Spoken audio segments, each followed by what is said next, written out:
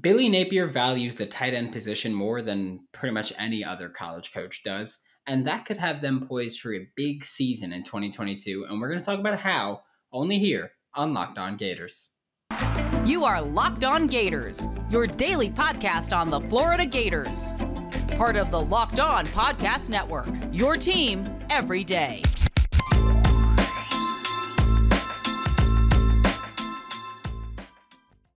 Hello, and welcome back to another episode of Locked On Gators, part of the Locked On Podcast Network, your team every day. Thanks for making Locked On Gators your first listen of the day. We are available daily and free wherever you listen to podcasts. Happy Thursday. I'm Brandon Olson. You can find me on Twitter at WNS_Brandon. Find my written work with Whole Nine Sports. That's WHOLENINE Sports, and GiantsCountryofSI.com, where I talk a lot Canaries, so check it.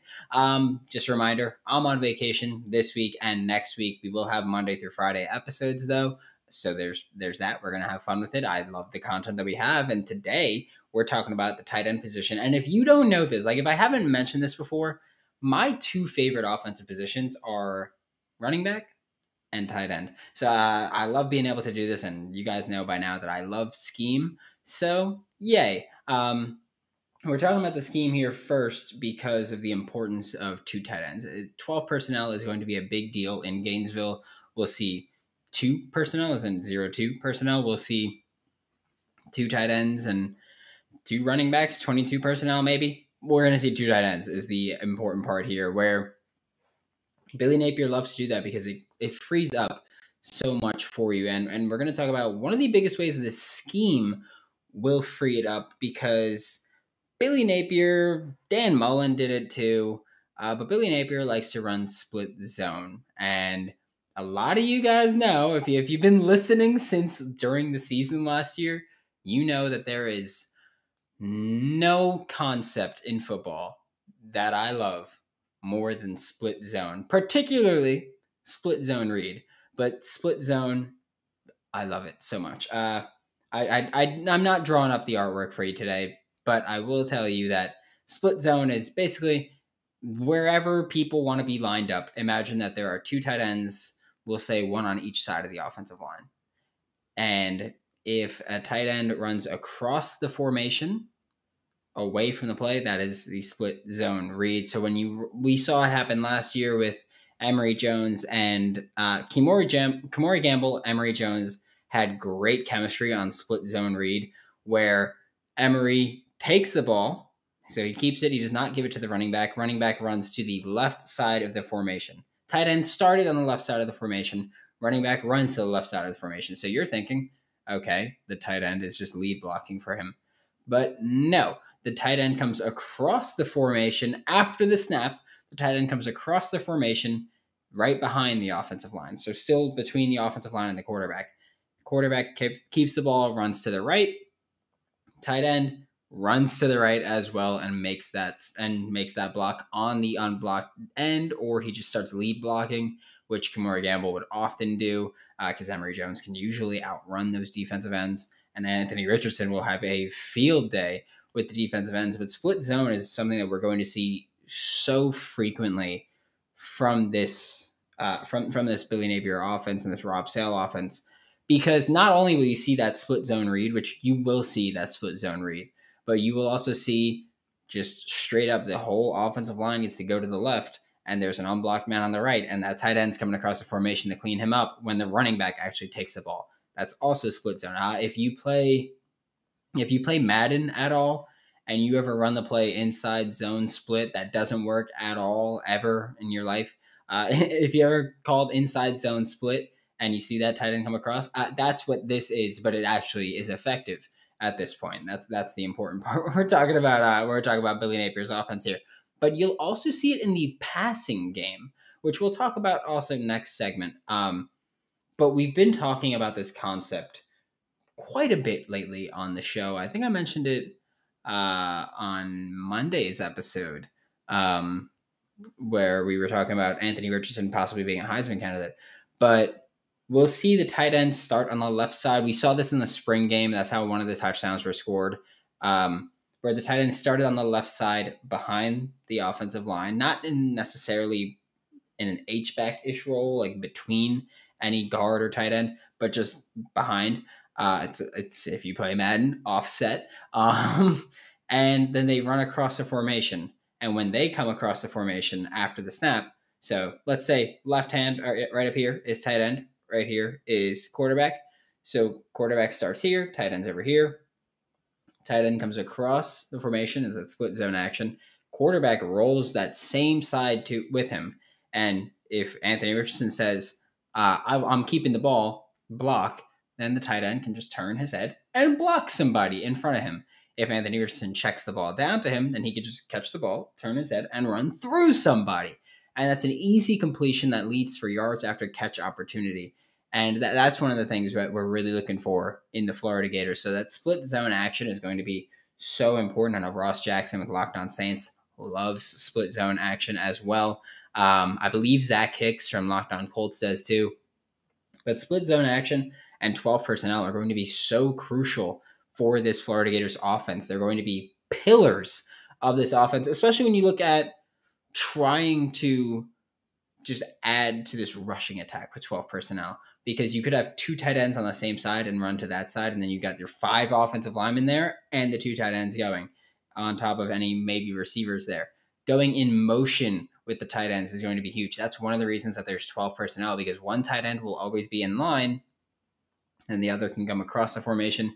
Either, obviously we're talking pre-snap here because it's motion, but they can come across to be on the same side as that tight end. They can go opposite side and kind of create a more balanced formation, or they can overload that one side. There's so much to do between the tight end group in this Billy Napier offense that it's going to be just incredible, and I can't wait to see it. We're about to talk about how these tight ends will contribute more as receivers, but first, a quick word from our sponsors. It is summertime. I am on vacation, as you can see clearly. I'm resting right now, but no, I'm on vacation, and I feel pretty good with my body right now and my summer bod. How? I eat Built Bar every day. That is my snack because I have a sweet tooth, and if I don't have Built Bar, I will have chocolate or something else. And luckily, Built Bar is coated in 100% chocolate. Most bars have 130 calories, just 4 net carbs, along with 17 grams of protein. You could eat Built Bar and not feel bad. They have delicious, like mud pie isn't even slap your mama good. Mud pie is punch everyone you've ever met in the face good. Like it's that good. Whether you're talking about the bar or the puff, it's the best one in my eyes. Easily. Just so good. Built Bar is always coming out with new limited time flavors too, so that you'll never get bored. Use promo code LOCKED15 to get 15% off of your next order. That is LOCKED, LOCKED15 to get 15% off of your next order with Built or BuiltBar.com. Thanks again for making Locked On Gators your first listen of the day. We are available daily and free wherever you listen to podcasts. Now we're talking about how the tight ends can contribute as pass catchers. And to recap what I said last segment, where we have tight end starts on the left side, he runs across the formation behind the line of scrimmage, so still between the quarterback and the offensive line. So he runs behind the offensive line there to that right flat, while the quarterback is also rolled out to the right. So they're both going the same direction. They're running parallel. Anthony Richardson can then check it down. That's an easy completion. Yards after catch. We saw them do it in the spring game on the goal line. I believe it was from the 2-yard line that they ran it, scored a touchdown on it. And I don't want to say it was popularized by, but the way that I learned it was through watching Cincinnati's offense with Desmond Ridder at quarterback and Josiah DeGuara at tight end H-back. He was a 3rd-round pick to the Green Bay Packers in 2020, I believe. 2020. So working that across the formation is huge. Like I said, it's an easy completion. It's yards after contact and in yards after catch. And in red zone scenarios, goal line scenarios, easy way to get touchdowns. Because you're also, let's say the defense is in zone. If they're in cover 2, you're matching that tight end up against a corner, and he's probably going to be bigger, and he could likely win that battle. If it's cover 3, it could be a safety or a linebacker. He might be able to outrun him. He might be able to run through him.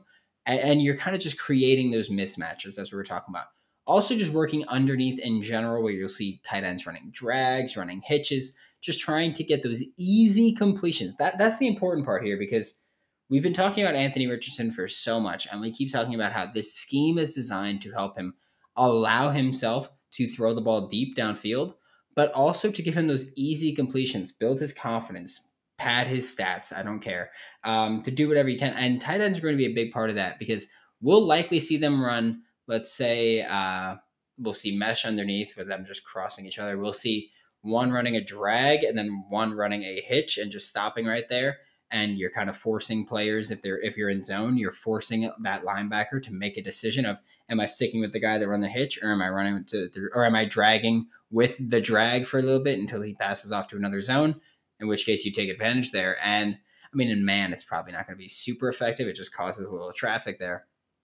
But working underneath as safety nets, safety valves, whatever you want to call them, is going to be huge for this offense because there's going to be these receivers running deep. And also, Florida, they've got some speed at receiver, but it's mostly at depth. If you're looking at 12 personnel, you got 2 receivers on. It's probably Justin Shorter, probably Xavier Henderson. They're not super slow, but they're not the fastest guys. They're probably going to need a little bit of time to create that separation or find out what they're going to be able to do. And Anthony Richardson's going to have to read the defense, and he's going to have to do so much, where having those tight ends as checkdowns and knowing where they'll be is going to be massive for this offense. But then also stretching the field vertically from the tight end position is something that we will see. We've got Keon Zipper and Dante Sanders are both pretty dang athletic. They've got enough speed and burst to make some plays happen, where if we have, let's say one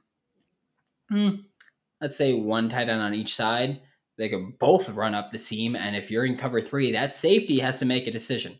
If you're running one up the seam and one across the formation, or one running a dig, you're creating havoc over the middle of the field and forcing players to make decisions. That's why we talk about this scheme so much, where we're doing the same thing when we're talking about tight ends as receivers. You're trying to make the defense make decisions that they are not prepared to make. And that's one thing that we're going to see Billy Napier do, Rob Sale do, that they're going to just be so heavily valued in this offense. Again, as pass catchers, as blockers, just running that 12 personnel, even an 11 personnel, by the way, they're going to be relied upon. It's not just when there's 2 tight ends on the field, but if we have 1 tight end on the field, inside zone split could be even better, because then you got a lighter box and they're coming across. But looking at receivers again, as receivers, I wouldn't be shocked to see a tight end screen here or there. I think Florida's got some pretty athletic guys, like especially when you have Arliss Boardingham coming to Gainesville for the fall. You can run a screen with him. He's a receiver tight end hybrid. Give him the ball, let him make some plays. It's all about getting easy completions here, and that's what Anthony Richardson is trying to do, and that's what Billy Napier is trying to do with these tight ends as receivers. We're about to talk about them more as blockers, but first, a quick word from our sponsors. To wrap up today's show, we are talking about the Florida Gators tight ends as blockers, and yes, we just spoke about the split zone, how they're going to be used in that way, obviously, but we're looking at other ways as well. There's 2 more ways that I want to talk about, and first off is the wide zone, not even talking about the split zone, but just the wide zone, where I've talked about it before of having 1 tight end on each side, having 2 tight ends on the same side, and obviously no tight ends on the other side. Those are going to be huge because Florida wants to run the ball frequently. And if you run wide zone, you can kind of arc it out with a tight end where they can just get their little push and get downfield to the second level to create more explosive runs. Because, I mean, if you've watched, I'm assuming you have watched Montrell Johnson highlights when he announced that he was transferring to Florida. I'm assuming you watched some Louisiana from last year just to be like, hey, what's my offense going to look like? I did before I even was like, I'm going to break it down. So I was just like, yeah, I want to see what the offense is going to look like. You'll notice tight ends relied upon heavily, and there's a lot of explosive runs in Louisiana last year. Last year, Louisiana had, I believe, a top 3 run blocking grade per PFF, and they were also one of the better run graded teams because they could create so many explosive runs, primarily through blocking and opening up lanes and allowing these running backs to take advantage.